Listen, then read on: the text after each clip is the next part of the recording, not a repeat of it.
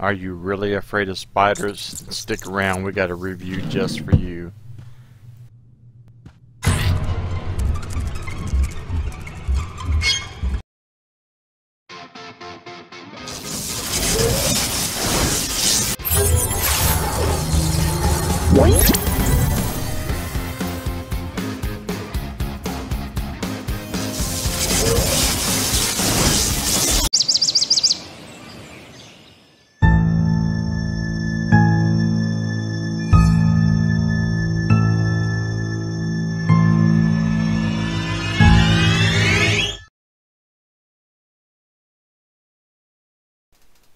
Hey there, gamer guys and gals. Today we're reviewing Kill It With Fire. It's developed by Casey Donnellan and was published by tinyBuild, the guys that are responsible for some really quality games like Hellpoint, Hello Neighbor, Speedrunners, and one of the first games we reviewed here at Gamer Guys and Gals, No Time to Explain. So if you haven't tried any of those, definitely check those out. They're worth your time.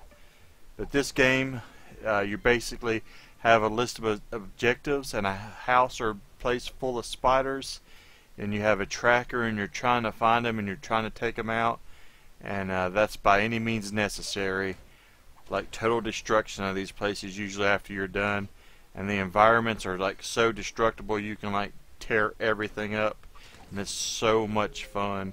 And I understand, I hate spiders myself, so I get it. The game is really more in depth than I expected it to be.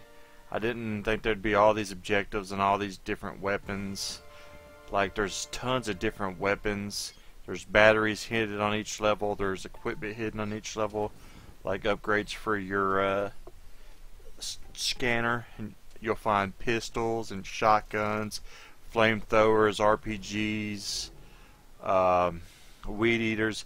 Just so many different weapons that are so much fun to use, and there's different objectives for using each of these, and it's just a blast, like blowing up all these different types of spiders with shotguns and all these really cool weapons. Like you even get ARs, and there's different types of spiders as well, and they bring them along as you go. They don't throw them all at you at once. This is a queen. See, she lays eggs, so you have to kill all those too. You have radioactive spiders. You have jumping spiders that are the worst.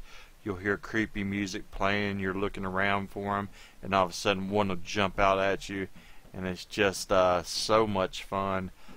And you also have just a basic black spider.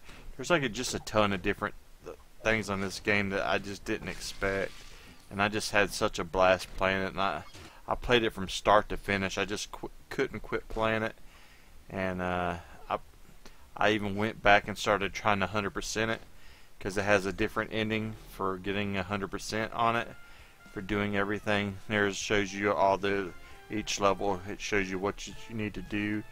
There's also upgrades for your equipment and yourself, like things to help you sprint, carry more stuff, see spiders through walls, shoot lasers at them, even a tiny mode to make you play it when you're really, really little.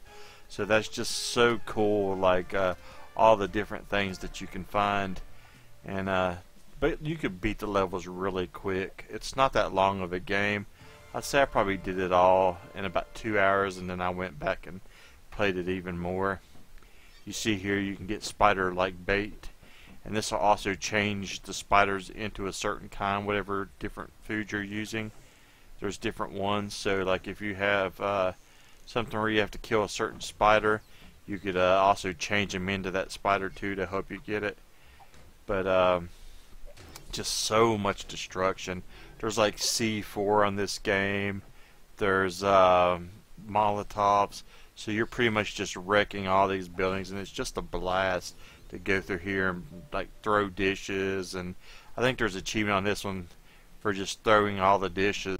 The objectives are just so much fun too. Like you see here, you'll find these little papers that tells you what the objectives are, and this one's organized tools, so you got to find all the tools and place them on this board. You know, and then you have things like throwing away trash bags, scanning food items to come up to a certain price.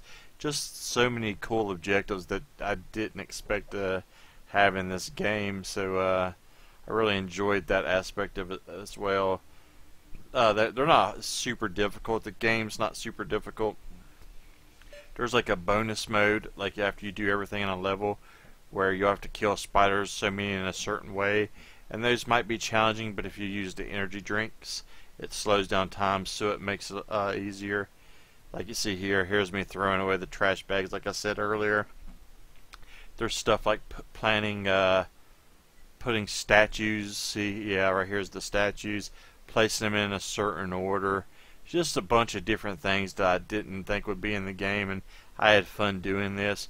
And they don't exactly tell you what they are unless you find them, so you'll be trying to figure it out, and it's just fun solving the puzzles. It's just a blast solving puzzles and also blowing shit up. You see here I'm throwing exploding barrels, and you can just completely wreck these places, and it's so addictive and fun. It's one of those games you'll play over and over. Even after you beat it, you're going to come back and play it again. There's exploding spiders. I forgot to mention them. And watch me blow this gas station up. It's just so cool. I just can't get over how much fun this game is. And something else that's fun is the achievements. You know, most games just achievements are pop for beating levels, and there's nothing to it. These are actually fun achievements that you want to go back and get. There's one for dropping a golf ball into a cup. There's one for dropping an anvil on a spider, which is really funny. Kind of reminds you of like Roadrunner cartoons. There's some for I don't know. They're just so much fun. You're not going to get them unless you actually look them up and figure them out. There's one for 360 no scope, and like it's like called Pro Gamer or something. It's just hilarious, everything about this game. It's one that you're going to play over and over, and you're going to want to show people because it's so comical. Here's how you get the achievement for dropping an anvil. You use these balloons to pick it up, throw some bait under it, and drop it on them. Come on, you can't tell me that doesn't look fun. Definitely check it out. tinyBuild releases some really good games, and this is another one. You really gotta give this a try. If you do, let me know. I'd love to hear from you. I'd love to hear what you thought about it, if you enjoyed it as much as I did. And thanks for the support, guys. Thanks for watching. Please like and subscribe, all that good stuff. It helps us get more games, helps devs and publishers want to share their art with us. And this right here is definitely a piece of gaming art. I gave it an 8.2 out of 10. Don't miss out on this one. It's so much fun as hell.